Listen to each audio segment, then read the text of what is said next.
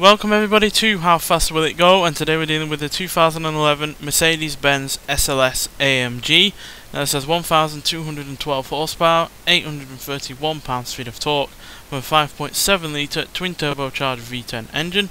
The car itself now weighs 3,088 pounds, has all-wheel drive, and it can now do 0 to 60 in 1.735 seconds and 0 to 100 in 3.759 seconds. So, well aware that this car has the same engine and same power as the Lotus Esprit from the previous episode, but I figured it would be interesting to see the difference between a older car and a more modern car with the exact same engine, and obviously both having all-wheel drive. Now there are some differences between this and the Lotus. The Lotus was far lighter, that was more than 500 pounds lighter than this vehicle, but this is quicker in terms of acceleration and does have more modern aerodynamics. But the Lotus did have the far older gearbox, which generally does promote higher rates of top speed.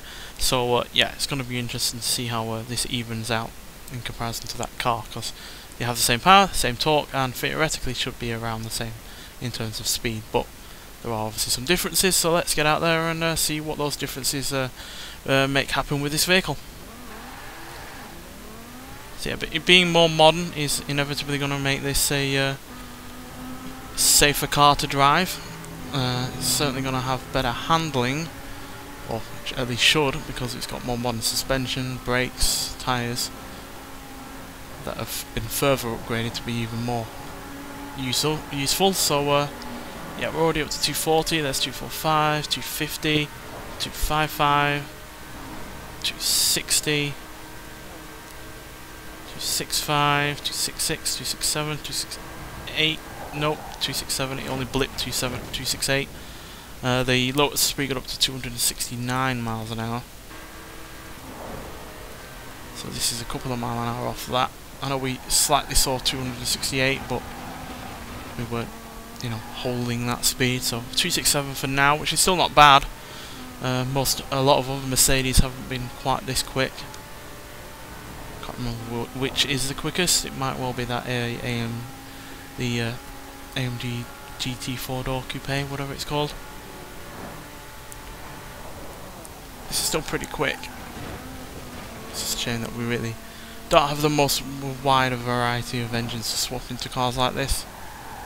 This V10 does seem to be the most popular that you can swap into most vehicles, especially in terms of front engine vehicles, mid engine vehicles.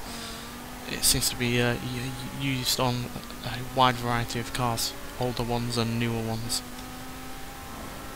But it's easy to see why more than 1,200 horsepower is still not a bad amount of horsepower, even if it doesn't have quite as much in the way of torque, which I think will ultimately harm this car's ability to get up to a higher rate of speed, because it is heavier, and therefore the lack of torque will mean that it struggles to gain speed at the higher speeds we get up to.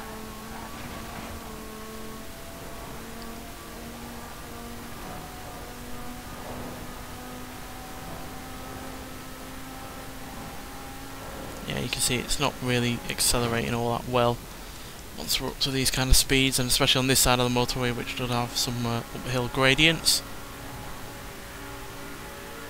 Yeah, it's definitely struggling. The Lotus didn't quite struggle this much because of how little it weighs, but this Mercedes is quite a lot heavier, as I stated earlier, more than 500 pounds heavier, which is certainly making a difference in terms of gaining speed uphill. But 267 is still a really good top speed, and it's, I think, one of the quickest Mercedes that we've had so far on this series.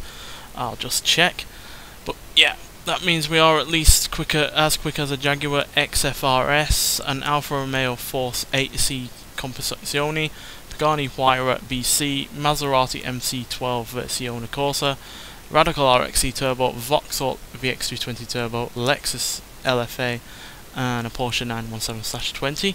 In terms of other Mercedes, well, the AMG GTR was only 260 miles an hour, so we're definitely quicker than that. The 300 SLR was also 260. The SL65 AMG Black Series was only 245. But the Hammer Coupe was 275. The AMG GT4 Coupe I talked about earlier was 270, and the Mercedes AMG E63S was 268, and so was the AMG CLK GTR. So we're fifth fastest in terms of Mercedes that we've had on this series so far, which is still not bad because it is only 1 mile an hour behind a couple of them, and yeah, which is no surprise given that CLK GTR is a fully fledged race car, so it had a lot more power than this. The E63S already came with all-wheel drive, and despite being a more modern car, didn't struggle with its gearbox, and again I think had more power, and that's the same with the GT4 Coupe and the Hammer Coupe as well. So yeah, still fairly reasonable. It handled really rather well. It's just nothing all that spectacular really as far as vehicles go on this series. Nonetheless, thanks for watching, and I'll see you in the next one. Bye.